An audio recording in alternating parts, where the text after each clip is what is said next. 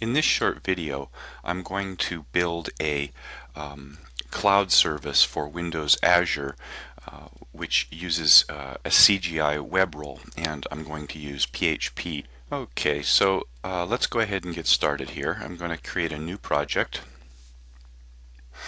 and this is going to be a Visual C# cloud service project, and I'm going to call this PHP Cloud Service 1.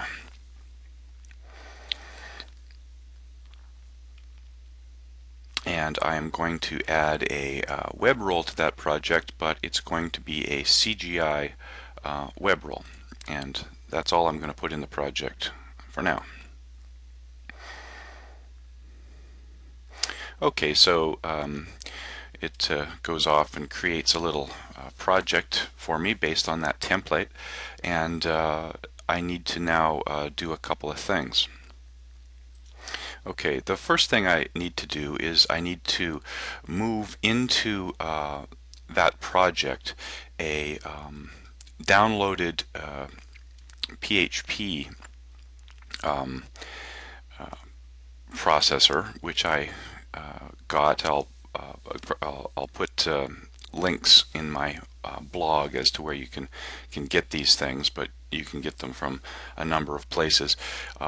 So I need to pretty much just take a copy of that downloaded directory, and I can put it over in my project directory. Here's my PHP cloud service. So in the web role folder, I drop a copy of that PHP. And I'm going to just, for simplicity here, rename that folder simply to PHP. Okay, so now I've got that available, and what I need to do is kind of hook it up within Visual Studio, and then make some changes to my project configuration. Now, this is something that I ended up having to do manually, and perhaps there's a better way to do it, but you need to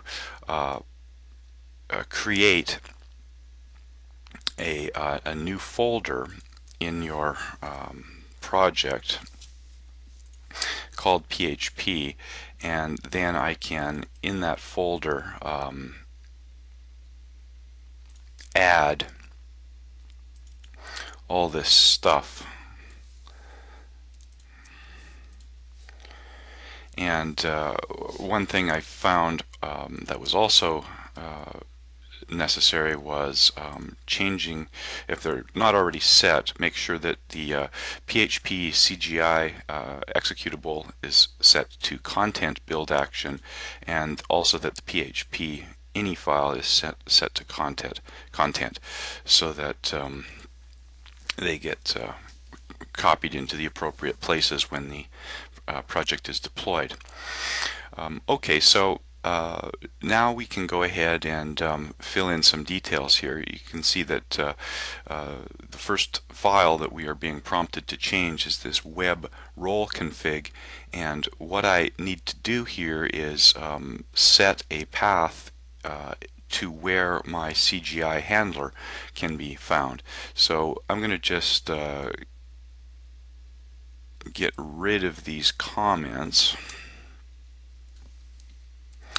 and the first part of this always has to stay the same. Role root, app root, and then we are down in this PHP folder, and it's PHP CGI.exe, and we are not going to pass any parameters. Okay, so that's pretty much all we need to do with this file, so we can save it. We now need to make some changes to the web config to enable the IIS's fast CGI implementation.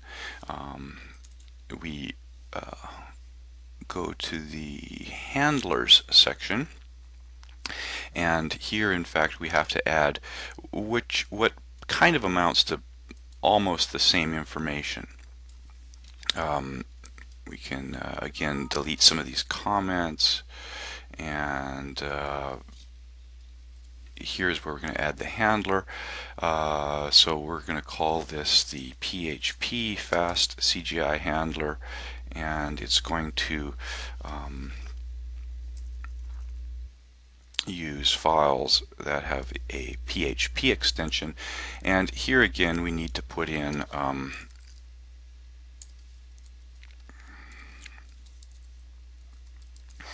our path to our executable.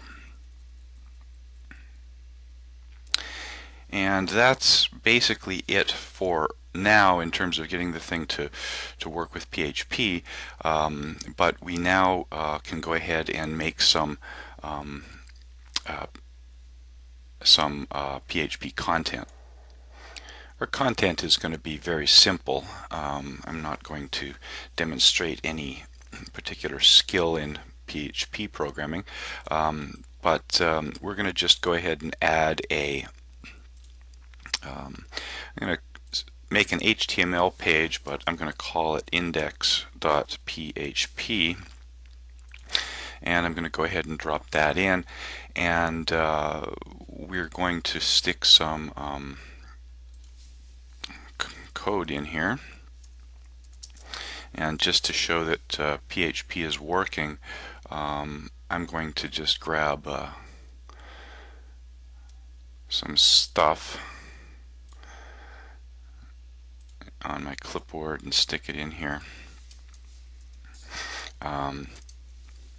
We're going to just run a little script that loads up and load up a form, and then we're going to process that form, and we're going to then go to an action page. So we need to create an action page over here, and I will do that the same way as an HTML page, but I'll call this action.php. And again, it's not anything amazingly complicated, but we're just going to stick in some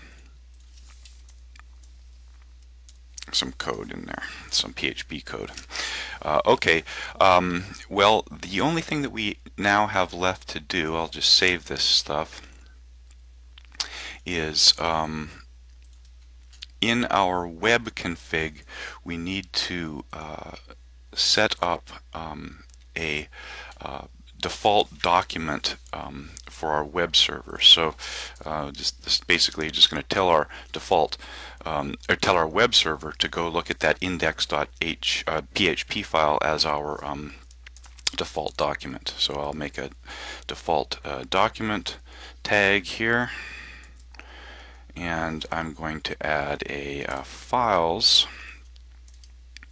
section, and I'm going to add into there a value equals index.php. Okay, that should basically be it. I'm going to go ahead and save this here and build it. If I've done everything correctly. Okay, it says the build has succeeded, and let's see if we can now run it from our development environment.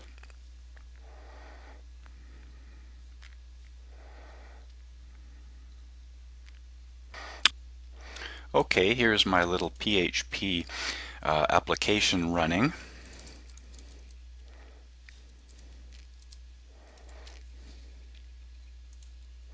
And my script processes.